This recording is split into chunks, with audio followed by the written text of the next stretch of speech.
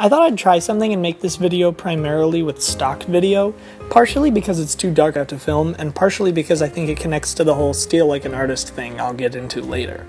I just started writing a new short story, and I noticed that it has some similar elements to two of my previous short stories, Zombie, which was published in Bradley University's Broadside Journal last spring, and The Demon Arm, which will go up in The Femme sometime soon, links below.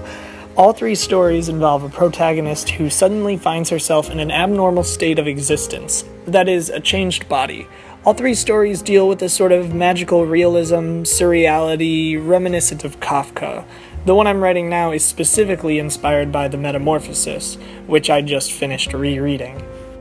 Steal Like an Artist by Austin Kleon is a popular book on writing that talks about taking elements from artists you admire and remixing them to discover and develop your own style.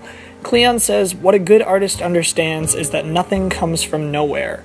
All creative work builds on what came before. Nothing is completely original. And this is a concept that's become very familiar and popular to a lot of the creators I talk to.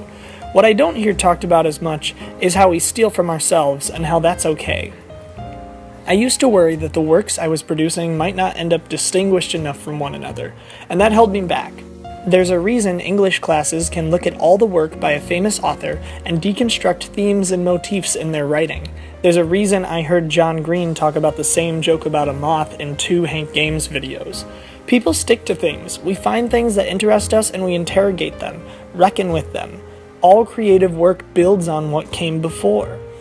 I made a video about myself taking the bus recently that echoed a video I made a year ago on my old channel. I even used the same song in both of them. But the videos are different despite the similar setting and action. The point is, don't worry endlessly about each work you create being totally separate from the last, because it can't be done. And because it can be fun as an audience to notice those themes and motifs in somebody's work, so it might even make your stuff better. And I know it's not very original, but I gotta ask you to like, comment, and if you like what you see, please subscribe.